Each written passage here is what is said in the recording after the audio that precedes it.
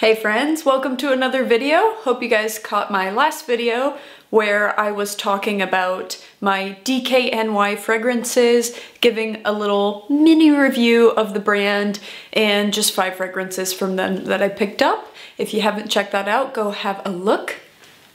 And if you guys haven't heard, I am on TikTok and on Instagram now under the same name. So if you want just some short funny videos, go check me out there. And for today's video, I hope that this is going to be fun. You guys are going to have to tell me if you like this, because what I wanted to do is I have a ton of samples of niche fragrances, and I just wanted to go through the samples and tell you if they're full bottle worthy or not. I am personally pretty novice when it comes to niche fragrances. They're very expensive, as you guys I'm sure know, and sometimes it can be a little intimidating to go and drop $300, $400, $500 on one bottle when I know I can turn around and get like 30 cheapies and be just as excited, if not way more excited, than getting one. That's just me. I'm a maximalist and I'm not apologetic about it. So, I definitely think that there are some that are amazing quality. Remain to be seen if they're worth the price, but I'll at least let you know if I think the scent is full bottle worthy. So let's get started. So the first one that I'm gonna have a look at, which I haven't actually smelled, so you guys will get my authentic reaction, is Commodity Gold. So I believe that this is how it works with Commodity. They have the scent, they have the regular version, then they have one that's more of an intimate bubble version, which is a minus, and then one that is their intense version, which is a plus sign. So I have all 3 of them, but I'm just going to have a look at regular Commodity Gold. Okay, so right off the bat, I get a really nice amber vanilla scent. Smells like there's like a little bit of vetiver in there, maybe. That gives it a little bit of earthy tone. And it seems to have like a nice muskiness to it. Yeah, I like this. I like this a lot, actually. This is definitely along the scent profile of things that I like to gravitate towards. I like slightly sweet vanillic fragrances. I don't like them very, very syrupy sweet. I just don't like that scent profile at all. But this has a nice light sweetness. It's a simple amber vanilla fragrance. Do I think it's terribly unique? I don't. I think that there's probably something that you could get for a less expensive price point, but if we're throwing that all to the side, we're not focused on that, is this full bottle worthy in my opinion? I would say yes. So the next one I have is Bois d'Ebony, which is by Matière Première. Sorry about my pronunciation. My French isn't great. Ooh, okay, this is significantly more interesting than the last one. The other one was just, you know, nice, but a little basic. But this one, ooh, this has a really, this is very woody. This definitely borders on the more masculine side, although it's something that I would wear, but I like unisex fragrances. It's got a little bit of smokiness. There's something distinctly a little green about it that I can't put my finger on. It might be cypral oil, but I need to look up the notes. But yeah, I could tell that this is very natural smelling, very, very natural. It would fare well in colder weather because it's a very woody, very strong, powerful fragrance. I could see this being too masculine for a lot of women, but I think it's very sexy, very sexy. There's a slight bit of smokiness, but I don't think there's incense in it. It's not like that. I think that's just coming from the type of wood. And it's a very dry fragrance. There's not a lot of sweetness. And I would say that this one is definitely full bottle worthy. Yeah, ooh, this one's good. Next up we have Encens Suave. And this is from the same house, Matière Première. So let's get a little spray. Okay, so this is significantly sweeter than the last one, but it's not a sweet fragrance. But the very first thing that you get is incense. It smells like a burning incense, almost like if you're burning copal resin. It almost smells church-like, which I don't want you to think like dusty church, bad perfume. I'm talking like cathedral, almost like ceremony is going on. And it's got a little bit of benzoin in there to give it some roundness. And again, I believe that this one is unisex, leaning masculine, probably not as masculine as the last one. And I'm just like, if you like a true incense, you're going to smell like burning copal. This is it. Like this is super full bottle worthy. And I did wear this, and I wore it with Le Labo Hinoki body cream. And that was the most beautiful scent combination ever. And it's definitely, again, probably gonna be not something that a lot of like super girly individuals and super feminine individuals would go for, but it's commanding and it's sexy and it smells like a nice hotel. Yeah, so luxurious. This one is a like super yes, super duper yes. Next up, we have Tonka Imperial from Guerlain. Okay, so this one is even sweeter than the last one. I get a powderiness from this. I definitely get an almond, like a bitter almond, not super sweet. I think I get a little bit of incense in this one, but I don't know if that's my nose deceiving me from having just smelled Encens Suave. And obviously this is gonna have tonka bean in it. And it almost has like a little bit of a tobacco-y, I don't know, maybe I'm tripping. Hold on, let me look that up. Yes, yes. And it also has jasmine, I wasn't really picking up on. This is nice. This is a maybe for me. I think it smells good, but I think that there's a sweetness in the tonka. I'm not sure what the sweetness is coming from, but mixed with the powderiness, sometimes sweet powdery scents don't fare well with me. Now I want you to keep in mind, this would not be sweet for most people, but it is for me, just because things tend to go super sweet on my skin. I don't know why that is. But yeah, I could see this one being a little bit too powdery. I think it's nice. I think this is something my husband would like. So this is something that I probably wouldn't wear. It's tonka, almond, and powder. And I wouldn't want a full bottle, but I think that my husband would wear it. The next sample that I have is Whiff of a Waffle Cone by Imaginary Authors. So the notes in this one, you've got syrup, ice cream, whipped cream, caramel, vanilla, amorous, cinnamon. And the only thing I smell out of this damn fragrance is syrup.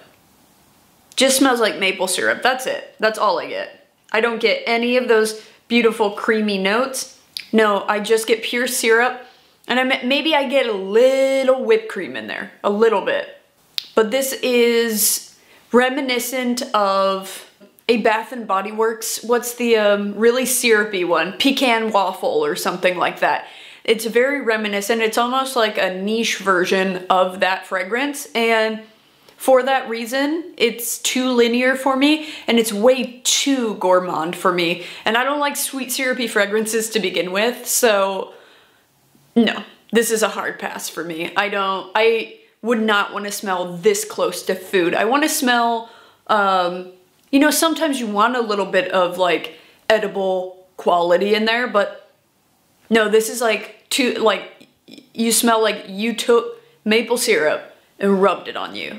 And that's just not, and to pay that amount of money, you know, like niche, I mean, Imaginary Authors is a little bit more affordable than some, but like, I don't know, why would you pay a niche price to smell like this? Just not into it.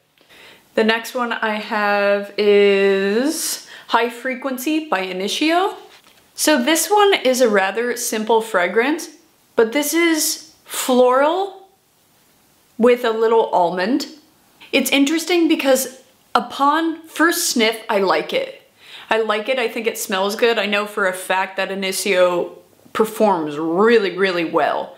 They ought to because they're expensive, right? I don't know what floral it is in here, but when I smell a little deeper into it, it's almost got a slightly pissy thing going on. And there's some white florals to me that smell a little bit like urine. Like they actually smell like urine. Like, I live in Los Angeles, and sorry to get graphic, but like, you know, unfortunately we've got a lot of folks living in the street and they have to go to the bathroom somewhere, right? And on a hot day, sorry, like we're all sitting here for like good fragrance descriptors. You didn't know you were gonna get that one today, right? But it's messed up to say because I like this fragrance, but does anyone else get that? Like when there's certain white florals that you smell it and you're like, what is that? I don't know. So high frequency for me is gonna be a maybe. I would have to wear it on skin to see if that note dissipates or if it's increased on my skin. And if it's increased, obviously it's gonna be a pass. Next up, we have Rosé All Day by Gallagher. Okay, so in this one, I'm definitely getting like apple and honey. It's definitely got like a distinctly honey note to it.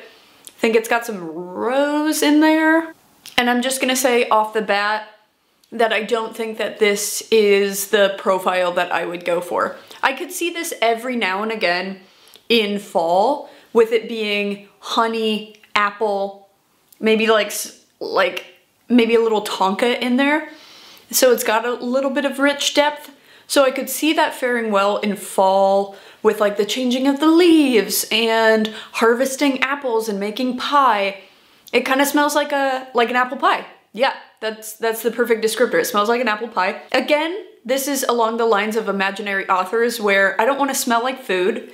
And it smells a little bit too much like an apple pie or maybe like a warm apple cider, which I could see a lot of people loving that. I could see why you would want a full bottle of this, but nah, not for me. Next we have Soir Exclusive by Nevitus. Okay, this is interesting. So this is almond and coffee, but it has licorice, and in some videos in the past I've said, I hate licorice. I hate it.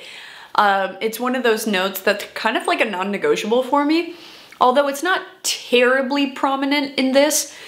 This is gonna be one of those fragrances that I would have to say it's heavily dependent if that were to come off on my skin or not.